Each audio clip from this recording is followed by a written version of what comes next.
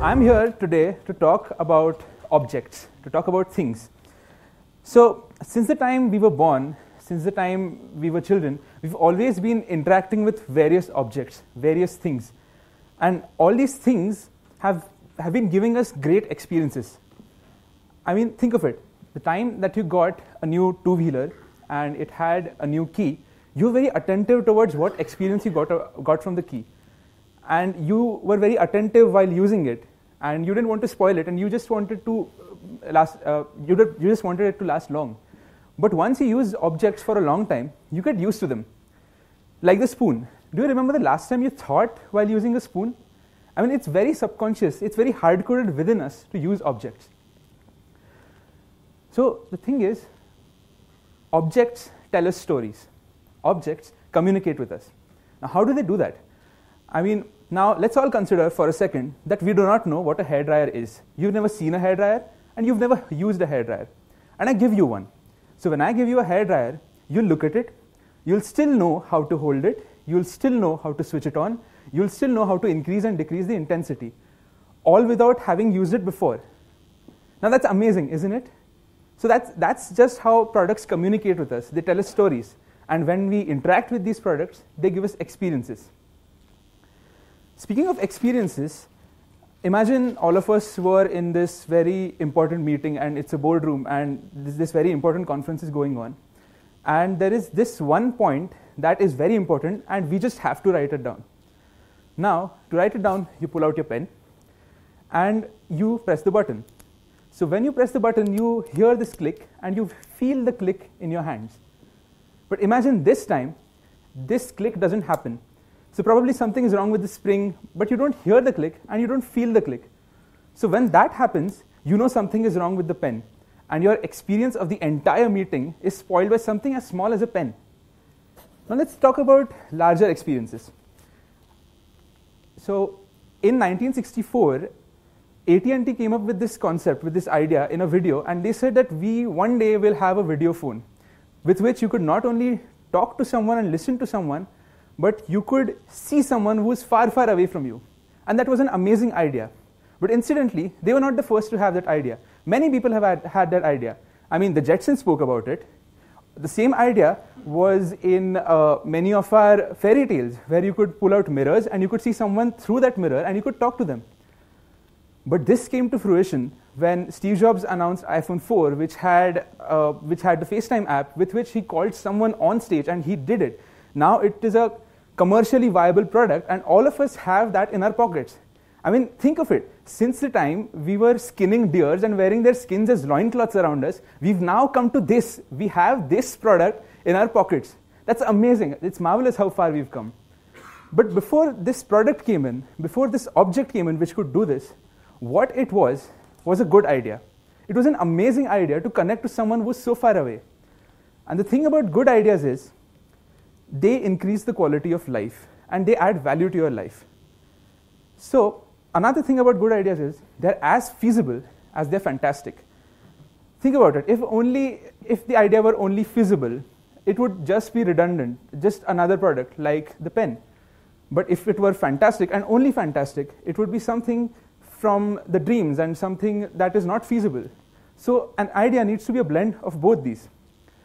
So now I'm going to talk about how I came up with a few of these ideas and how I translated them into different products and objects.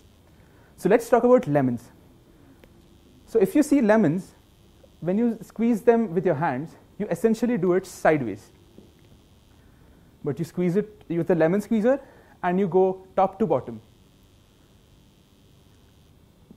And if you compare their outputs, the one with the hand has better output, and not all juice is extracted from the one which comes from the lemon squeezer. You end up using your hands even after using the lemon squeezer. Here I had two questions.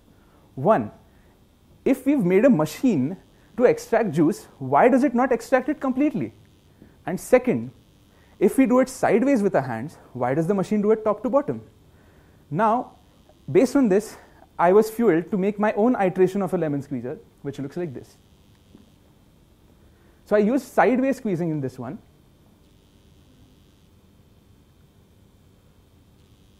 And if you can see, the output of my machine, which I call Citro, is very similar to that of your human hand. Now here, it uses the technique that is used by our hands, that is sideways squeezing, and it is paired with paired with the strength that is given by the machine. And this is how I could come up with a product. It was just simple observation of lemons that were in front of me. But what about things that are more intangible, which you can't see in front of you? How do you design for them? So when I was in the final year of my college, that was just last year, I came up with this industrial design initiative with 2 of my classmates, and I call it QUIP. So as the name says, we wanted to make witty, interesting, smart products. Not necessarily smart in terms of technologically advanced, but they must be witty to use. At that time, I got a brief from Japan, and it was for a competition, and they had asked for entries from all around the world. And the brief was, we had to bring back the kimono culture to the youth of Japan. At that point of time, none of us had been to Japan, and we just knew what the kimonos were. They were these elegant dresses that were worn by Japanese traditionals, but we didn't know what the youth of Japan looked like. So we used the resource that is available to all of us, the internet. So we got to know that these people are extremely addicted to technology. They use cell phones and tablets way more than we do. We also got to know that there is a big trend culture in Japan.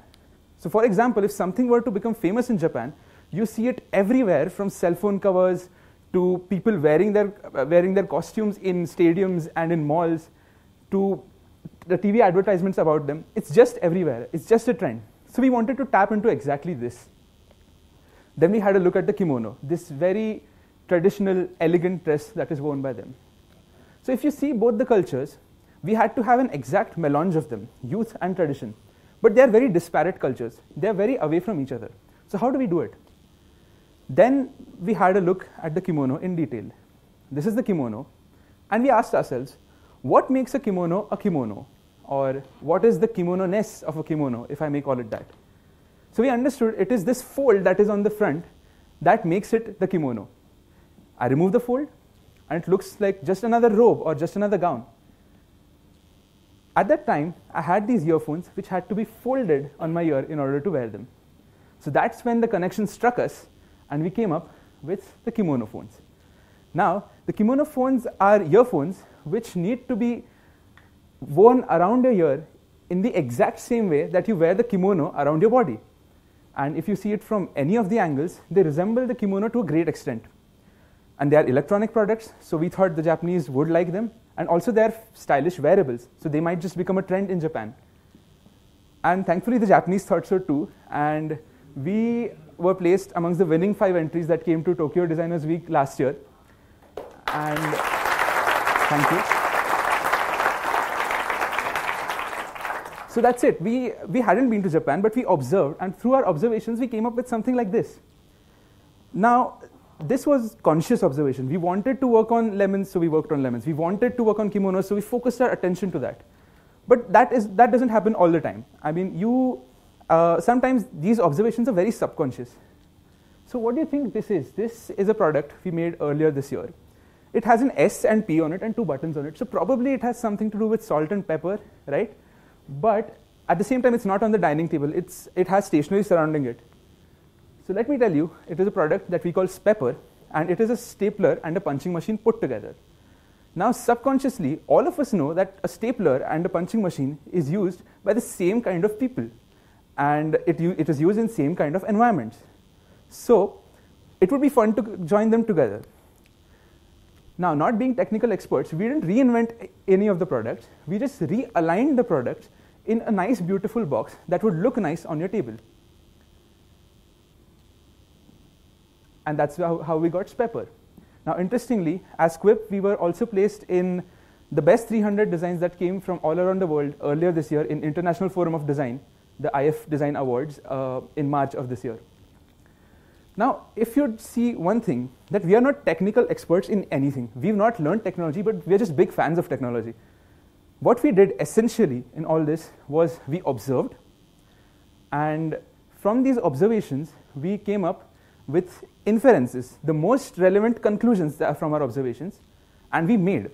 Now, what I did not tell you in this talk was the immense number of wrong lemon squeezes that I made, and the amount of folds that we tried out in paper, and from these folds, we picked the one which resembled the kimono the most.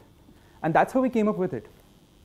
Speaking about making, we've always been making, right? As humankind, we've always been making. The first tool that we made for hunting and for farming, we discovered fire. We invented the wheel. And since then, we haven't stopped.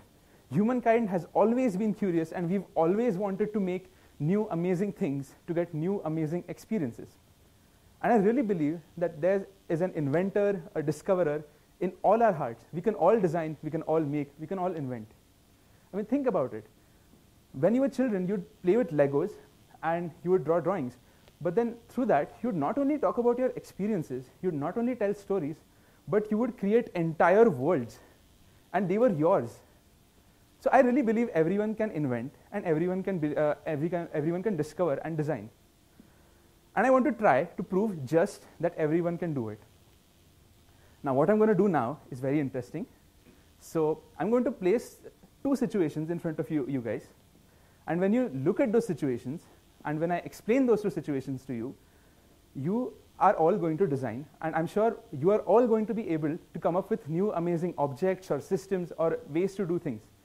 So are you ready? Yes. So here goes situation number one. This is a vertical window pane, very simple. But the thing about it is either open or it is shut. So in order to keep it halfway open, someone has placed a salt shaker over there. Now, can you think of a new object which would help you keep it at the exact level which you want it? Can you make something of cardboard maybe, or something made of wood, or maybe a groove in the window itself, or maybe some object that is available in the market? Can something be done to this? And if we apply our brains to it and think of it just a little, I'm sure we'll all be able to come up with situations, right? And come up with amazing solutions to this. Now, I'm giving you another situation. Imagine the building you're in, it catches fire. And there's panic, and you're all running. And while running, you come across this switch. This switch has lift flap, press button written on it. Now, in all that panic, and everyone's running, and in all that chaos, would you really stop, read this, lift up the flap, and then press the button? And imagine, consider that this building doesn't have enough finances for fire alarms. Would you really, it doesn't have enough finances for the sensors. So what would you do?